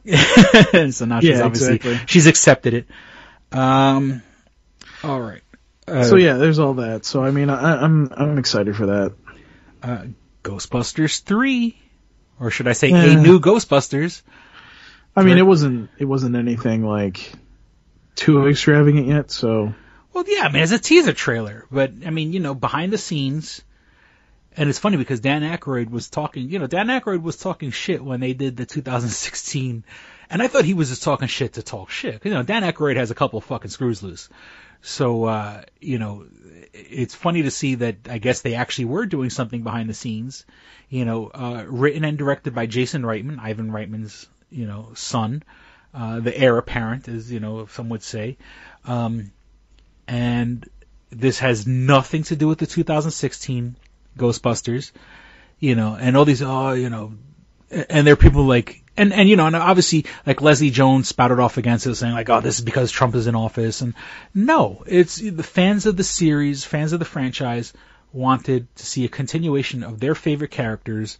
And the biggest slap in the face is they actually had people from the movie. They had, Dan Aykroyd and Bill Murray and Ernie Hudson and Annie Potts and Sigourney Weaver in the fucking movie and didn't use them. This movie easily could have been a handing off of the baton from one generation to the next. Paul Feig and the other woman that wrote the movie, decided to fucking go their own fucking way and piss off. It's the same thing what goes on with Star Wars. These people, if you want to do something that's super and wonderful, empowering for women, go and do your own fucking thing. Go and do your own fucking project. But when you're taking a franchise like Ghostbusters, like Star Wars, don't change the fucking protagonist on us. People want to see Star Wars. Disney paid $4 billion or whatever for Star Wars because there's a fan base there. They know people are going to show up. Don't flip the script. Like at Force Awakens, where all these people were so excited to see Luke Skywalker, and Luke Skywalker's in the last fucking 30 seconds of the movie. And the same thing with the Ghostbusters. People have been dying for a Ghostbusters fucking, a continuation of the story. And now, don't get me wrong, sources also have that they're casting for the movie, and they're looking for young people. So this isn't going to be, Bill Murray and Dan Aykroyd and Ernie Hudson running around, or at least if they are, they're going to be doing it in the beginning. But this is going to be the proper handing off of the baton. And I don't know if you remember years ago, there was a rumor that it was going to be Seth Rogen and Jonah Hill and maybe not James Franco, but the other tall guy from Sarah Marshall, forgetting Sarah Marshall, the guy from whatever that show is, How I Met Your Mother. So, the rumor was it was going to be them back in the day, where it was going to be a passing of the baton from the old generation to the new. Because obviously, we can't have Dan Aykroyd and Bill Murray running around. That shit, they're old fucking men. But, give us a story where, you can continue. Creed, you take a movie like Creed, you put a whole new fucking guy in it, but you still have Sylvester Stallone in it, and it's the passing of the torch. They're doing, they're the next Terminator movie that comes out totally disregards, part 3, 4, 5, 6, 7, 8, whatever they made, and it's going to be a sequel to part 2. The new Halloween movie that just came out, they disregard 3, 4, 5, and 6, and they say it's going to be or 2, 3, 4, 5, and it's a continuation. So all these movies, they're doing the course correction. They're giving the fans what the fuck they want, and the fans are rewarding them for it. So, and then I heard I put up a recent thing recently, they're rebooting Teenage Mutant Ninja Turtles, and that's going to be from the guy, what I had it here in my notes, from the guy who did, from the producers who did The Quiet Place. They're doing Teenage Mutant Ninja Turtles, and even Bumblebee. Bumblebee is a bit of a course correction. Unfortunately, it's still connected to the Michael Bay universe, but they're kind of doing their own thing, but sort of. They put in the 80s. So, the movie studios are wising up and stop trying to force a fucking agenda down our throats. I'm going to get all political here again. Don't get me started on fucking Gillette.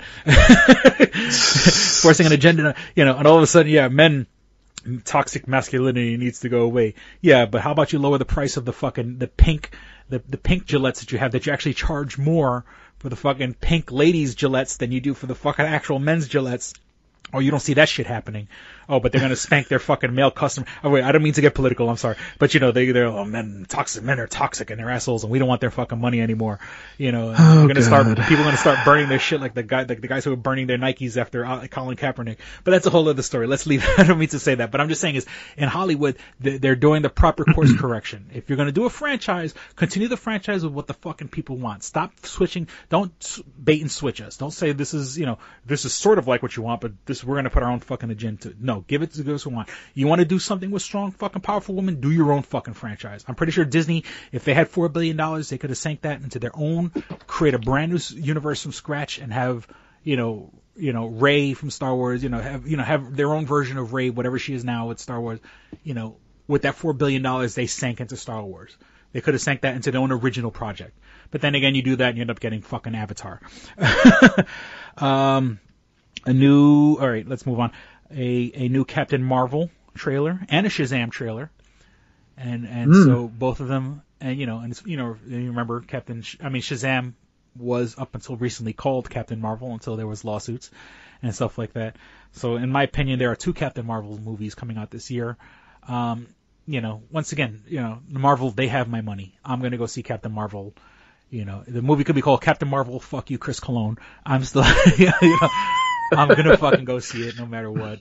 And Shazam looks fucking good. Shazam looks fun. It looks, it's going to be riding the wave that came with Aquaman. Aquaman, won a lot of hearts back. And, this is, even though this movie is really not technically, it's in the same universe. I don't think we're going to have, I don't think Henry Cavill's going to do a cameo, or they might mention Lex Luthor or Bruce Wayne or something like that, but for all intents and purposes, it is connected, but they're not going to shove the connected universe down our throats in this movie. But it looks good, it looks fun, it looks the way a fucking movie is supposed to look. Give me excitement, give me adventure, give me escapism. Don't stop fucking dredging me down. Life is depressing enough as it is. I bet it is. I went to go see, and it's funny because I don't think we've ever released all the interviews from Comic-Con, and not to put a fire under your ass, but they had released fire. They had released the Reign of the Supermen, and on last Monday, on Tuesday, excuse me, but last Monday before the DVDs came out, I went to the theater and I saw it was a double feature. It was The Death of Superman, the animated movie, and that's been out on DVD and Blu-ray for a while. And now they released The Reign of the Superman, which is the continuation of the Superman story with the Eradicator, Cyborg Superman, the Superboy, or I like to call him the Metropolis Kid because that's what they call him in the comics, and Steel. And so it was a movie and of course, I mean, a movie being a movie, it kind of had to take its own liberties with the storyline. But we had interviews with some of the guys from that, and we really should release those interviews from Comic-Con. I gotta say, I saw it, and although I enjoyed myself, and it hates me to say because I all the people involved, except for the guy who actually did the character design, he was a little bit of a miserable prick. And that's saying something when I call you a miserable prick. But all the people involved with the project are good, decent people. And it was great meeting with them at Comic-Con. But the movie wasn't as good as I wanted it to be. I'm a big Steel fan. Not Steel. I mean, not that I'm a big fan, but I felt like they should have given Steel a little bit more of a fair shake. Superboy, they do right in the movie. The Eradicator, sort of, I don't like what they did to his character. And then Cyborg Superman is Cyborg Superman. So, I mean, and that's the crazy thing is that what happens right after the movie, I sneak in to go see Into the Spider-Verse. Chris. And oh my god, that movie was so fucking good, and let me tell you, I thought, man, I'm gonna walk in and probably see the last 20 minutes. No, I saw the last hour plus of Into the Spider-Verse. It is so fucking good. Chris, I don't know what to fucking do with you. Look, as soon as I get paid more, I'll actually pay for my fucking bullshit, entertainment. You will. Fucking bullshit, you will. Well, look, I'm going to a theater on a fucking Monday. I went and Nope, I don't want to hear it. Nope. Mm-mm. Nope. At least I paid for the double feature. No, you didn't. Probably not. But I'm almost an Emerald. I'm one movie away from being an Emerald member of the Real Crown Club. God. All right. So one thing. Okay. So we had the Captain America. Oh wow! I'm actually almost done with my stuff. Shit. For some reason, where the fuck this came from, and this is not nerdy news in general, but sort of nerd adjacent. Chris Pratt is marrying Katherine Schwarzenegger. Yes. So, I guess apparently, I had no idea that he had broken up with Anna Faris. Oh yeah, no. That was almost a year ago, I think. Yeah, but dude, he fucking does not. And the funny thing is that when you follow Chris Pratt, he's a good old boy. He's religious, and he's he's one of those guys that are way too nice. I think, one day we're going to find out he has fucking bodies in his basement one day. But, I don't trust people that are that fucking nice. You got to be a little bit of a scumbag. But. Well, basically what happened was him and his wife didn't, I guess they, just because of how busy he was and whatnot, they just couldn't meet eye to eye, and I'm just, it sucks, but. Yeah, well. Dude, two of the other podcasts that I listen to, there's a podcast, obviously I listen to Kevin Smith's Smodcast. And there's another podcast I listen to called About Last Night. And on About Last Night, about 3 or 4 weeks ago, they had Anna Faris on for maybe 20 minutes. And then on this as we're recording this, the most current episode of Smodcast, they have Anna Faris on this. She is an insufferable cunt. Oh my god, she will not, she thinks everything's about her. And of course, obviously, look, we're doing a podcast. I'm a fan of Kevin Smith. Obviously, if you're doing a podcast, you talk a lot. That's what you do. Or at least when the mic is on, you talk a lot. And I know I talk a fucking lot. But she does not shut the fuck up. She does not give, and it's funny because she's a guest on Kevin's show. And that's sort of the joke. Even in the beginning, they're like, we're going to keep stepping over, because apparently she has her own podcast. But Anna Faris is insufferably fucking cunty. And for Chris Pratt, God bless him that he got away from that fucking monstrosity, because she is annoying as fuck. And then, to make it that matters worse, she thinks everything's about her. And I know that sounds like a lot coming from me, because I know everything's about me. But I'm glad you're admitting to it finally. So once again, thank God for Chris Pratt getting away. But it's going to be weird that Chris Pratt, his father-in-law is going to be Arnold Schwarzenegger. I love the idea of that. You know, I want to see that as a movie. I want to see a Meet the Parents style movie with Chris Pratt and Arnold Schwarzenegger. You know, I don't know about you sometimes. But make it like an action comedy, you know, where like Chris Pratt has to impress his father-in-law. It would be like a True Lies Part 2, except, you know, like a Meet the Parents, Meet the Fockers meets True Lies. Come on, who wouldn't see Chris Pratt and Arnold Schwarzenegger in the same movie? That would sell billions of fucking tickets. Look, Disney, call me. Let's make this happen. And then my last note, and we're recording this.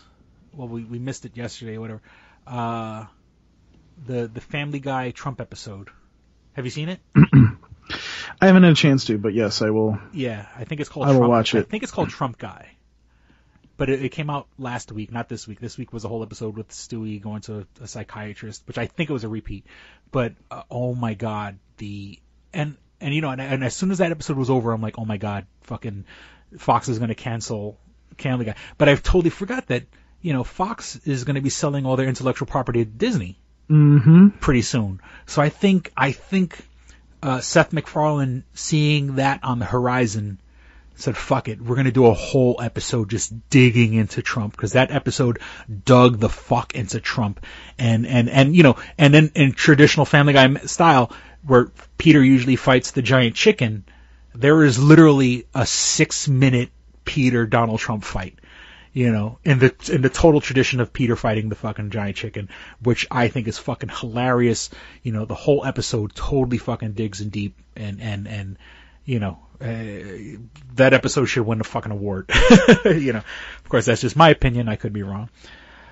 Anything else you want to bring up while we No, I'm good. Wrap up? So we got a lot of shit out of our chest. I'm glad we decided to record tonight. So he's the one that doesn't have to be to work at 6 a.m., folks. Here. Well, technically, I have to be at work at 8:30 a.m. and it's like 12:30 now. Yeah, you get 2 more hours of sleep. Fuck you. And I don't have to drive. I could just roll out of bed and turn on my computer. I just keep hearing, grab the knife, Paul, and stab him. All right. So I should say it again just for proper protocol. Let's wrap this up. That's what she said. Please visit twostrangersonepodcast.net, where you can find all things show related. You can find links to our iTunes page. If you have an iPhone, an iPad, or iPod, you can download us there on iTunes. Which I recently found one of my old iTunes accounts, because I had a bunch of. There was a TV show in the mid '90s called The State. It was on MTV, and it's all the people who did like Reno 911. And like the guys who did, you know, the writers of Night at the Museum. One of the guys is on Brooklyn Nine-Nine right now. You know, but I totally forgot that I had a bunch of episodes of The State from iTunes, from just bringing up an iTunes story. But if you once again subscribe to iTunes, you can subscribe to us. If you don't have an iPhone, an iPad, or an iPod, if you have an Android device, you can find us on the Stitcher app. That's STITCHER, the Stitcher app for Android devices. Where you can download the episodes. What I like to do is you put it on listen offline and listen later and available offline, where you can download the episodes when you're in your Wi-Fi spot, when you're out and about. You don't have to kill your data. You don't have to kill your battery. Listen to episodes that way. Kevin Smith's, or Joe Rogan or any other major podcast. And of course, Paul's other baby, the Toonami Faithful podcast, also all available on Stitcher. If you want to write to us, you can write to us at twostrangersonepodcast@gmail.com, which I actually surprised. I forgot to check if we have any Oscar letters this week. But if you want to write to us, you can write to us at twostrangersonepodcast@gmail.com, all spelled out. Of course, we want your money. We need, and Paul, I'm like really, really close to doing a Patreon. Deal with me here. I also have a lot of fucking like Comic-Con swag and like comic books and shit like that. So I'm thinking about maybe doing a Patreon and like giving people my comic books. Like, just so I can get it out of my house, so I gotta like have a little less clutter in my house. New year, new me. And God. maybe get rid of my shit. So I'm thinking, I was like, maybe if we do a Patreon, since because we really don't have early release content or something, but if you contribute $5, hey, here's a fucking comic book, it's just going to be sitting in my house collecting dust anyway, so here, you fucking get it. Or you want a Green Lantern button? Here's a fucking Green Lantern button. Okay, just check the email. Nope, no letters from Oscar. I should check the spam folder just in case. Of course, we want your money. We need your money. But until I actually do set up a Patreon, you can find us on Facebook.com/TwoStrangersOnePodcast. Once again, all spelled out, Facebook.com/TwoStrangersOnePodcast. Support the show. Like our page. Share our page. I might have been burned some bridges, so maybe we're not sharing. We'll probably have a few less listeners next week. But feel free to like and subscribe and share the page. Let people know that this is what you listen to, and they're good. This was actually a really good episode, in my opinion. Very informative. Yeah, and maybe if we get a Patreon, and if I throw Paul a couple bucks, and he doesn't have to drag himself like, oh, I don't want to do the fucking show, Chris. You're an asshole. I want to go to sleep, Chris. At least if I go look. Guys, remember that. Give the Paul money will go bucks. to me. The money will go to me, so that's why you listen to the podcast. Give Paul a couple bucks. Say, look, don't fucking just relax. Here's a couple dollars for your troubles. But that being said, so I can buy more porn. Until then, you could share us on Facebook. That's funny. We're on Twitter at Stranger Podcast. And and we're also, you can follow us for all the episodes that aren't, and also we're on SoundCloud for both Android and iPhone devices. We're on SoundCloud. I make the episodes available for download. And sorry, got a burp right there. And for all the episodes that aren't available on SoundCloud, you could go back and listen to 6 years of me saying plenty of horrible things that should get me fired from whatever job I have. Except now I'm working for my friend, so it's going to be really hard to get me fired now. But I say the most horrible, horrendous fucking things. So go back and listen to all 6-7 years worth of, and which is, in April, in a couple months, we'll be hitting 7 years of this podcast. Listen to past hosts that aren't here anymore. You can go and listen to us. Go on YouTube, search the Two Strangers One Podcast. You can find our Stranger Vlogs. You can find my audiobook, Odd I See, A Tale from the Road. Of course, I want you to buy my actual book, Double Jackpot. You'll hear the commercial for that. We'll be playing at the end of the episode. But you can listen to my audiobook, Odd I See, A Tale from the Road. Totally available, totally for free on YouTube, excuse me. And the music in the background I actually produced also. So that's, it's my music and it's my book. I just have a robot reading. I have a computer program reading it because I try to sit there and read it myself, and I was killing myself trying to read the book. So I just let a computer program read it. I think that's everything, Paul. I acquiesce the floor to you, sir. Took you long enough. So you can find me on Twitter at Paul Pascrillo. You can email me. It's paulpascrillo@toonamifaithful.com. And of course you can, if you are on our Discord, it's discord.com, Discord and the Toonami Faithful Discord, and it's at Paul Pascrillo. I don't know, maybe Chris will start a Two Strangers One Podcast one. I don't know. Yeah. So yeah, that's about it. Trying to think if there's anything else I was going to say. So I've partnered with Toricon, so there's that. Oh, that's right, yeah. We will be doing some things together. This is the first venture into many adventures I hope to have. I figured I've been starting to bug cons like around here. I'm like, I can help you, and some of them are just like, fuck you, Paul. Mm-hmm. And then Toricon's like, no, you have 43,000 followers on Twitter. I think you can help us. I'm like, yes, I can. So it's going to be more of a lopsided thing, but, I'd like to support people that are supporting the industry, so why not support a con that's supporting the industry? You know what I mean? Mm-hmm. I'm kind of hoping that this con will grow, and that's kind of why I'm sticking with them, too. So we'll see what happens. I may do other cons here. I may partner with other cons here. I may partner with other cons somewhere else in the country. We'll see. But, if they pay and they fly me out, I don't care. So there you go. Awesome. Well, we certainly hope everyone listening had as much fun, listening as we did recording. Thank you for listening to Two Strangers One Podcast. I'm Chris. I'm Paul. Don't be a stranger. Peace. We're out. Bye. You should be fapping. All right, here we go, man. Go ahead. You want to read Double Jackpot. What is it? It is a self-published book by Christopher Cologne. Chris Cologne? Smells good to me. But look at her. That broke that fucking cold little exterior. He's like, hee. But it is spelled C-O-L-O-N. Him punny. But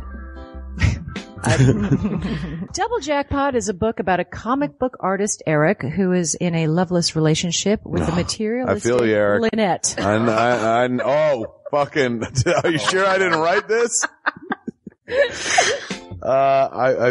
Sounds hauntingly familiar. He starts cheating on his girlfriend with a more creatively supportive woman, Nadia. Oh, I gotta meet her. Where's the Nadia? There's your summer girlfriend. Summer Nadia is Nadia. Nadia? Yeah, I think Nadia is spelled with an A. All right. Both Lynette and Nadia play the double jackpot, the largest payout in lotto history, much like the recent Powerball. Both girls play his birth date as the winning numbers. Eric is now stuck between two of the country's richest women. Who will he choose? It's not that simple. This is a clever fucking idea, man. Is. Look at her, fucking, she's impressed. I am. She got some summer reading. Christopher Cologne smells real lovely with an original idea. This is. I've never heard this before. I haven't either. This is a self-published book, much in the indie spirit as Kev's Clerks. Oh, you don't even need to name check me. This is just a good idea. You could stand on your own, man. You don't even have to be like, hey, remember Clerks? This is nothing like that. This is way more original than Clerks. This is a good idea, man. Why didn't I think of this? I need something to read. This book is part of the Comic Books, Heavy Metal, Video Games Trilogy Book 2. Odd I See, A Tale from the Road, coming soon. Right on, man. It's part of a trilogy. This is the first part. Way to write, man. He's seeking a literary agent. Motherfuckers, anybody out there? There ain't no literary agents listening to this show, I assure you, sure. Sure. I assure you, sure. But somebody know a literary agent? Hook a motherfucker up! Chris Cologne come up with an original idea. I should tell Raskin. That's a good fucking idea, to be honest with you. That's a fucking rom-com right there. Megan, get Raskin on the phone. Isn't it possible to get Raskin on the phone? No? Yeah. I want to run it past him, man. I want to, and if it happens, I get a taste, Chris Cologne. I get a whiff, if you will. The book could also be ordered on www.lulu.com. That's lulu.com. I understand that. I just want to spell it out. Normally one says it, that spells it. Still, lulu.com. What is that? Do you know what it is? I don't know. All right. The book could also be ordered on www.lulu.com. Search for Double Jackpot Christopher Cologne. A paperback version of the book is $15 and a PDF file is only $5. $5 is yeah. insanely inexpensive. 15's not even that bad for a paperback version. No. This is $1 million idea right here. Like a movie about a dude who fucking is stuck between two chicks, both of who play his birthday and win the lottery. Come on! I can see that trailer. Chris Cologne is on to something. Nobody else can smell it but me. I'll read it. Thank you. I'm gonna make that smelly joke. I know, you're trying to get me to laugh again. It worked once. Double Jackpot is a self-published book by Chris Cologne, man. It's the first book in his Comic Books, Heavy Metal, Video Games trilogy. Book 2, Odd I See, A Tale from the Road, should be coming out soon. Get all the information at Chris Cologne, like a motherfucker. I will totally read this. Double Jackpot. I'm serious. I'm going to recommend that to fucking Raskin. How is that not a movie? You know what I'm saying? This could be a sexy movie. You could do an R-rated version. There could be nudie in it, and you could saw them fucking both chicks. Maybe a little penetration. Maybe a butthole shot. No butthole, no care. I would like to formally apologize to Christopher Cologne right now. No, sex sells. Chris Cologne will appreciate that. He's like, thanks for throwing a few buttholes in there, man. Don't forget to check out twostrangersonepodcast.net, your one-stop resource for everything show-related. You can find links to subscribe to us on iTunes or on Stitcher. You could also find links to buy my book, Double Jackpot, on twostrangersonepodcast.net. Fuck you, fuck you, fuck you. You're cool. And fuck you, I'm out.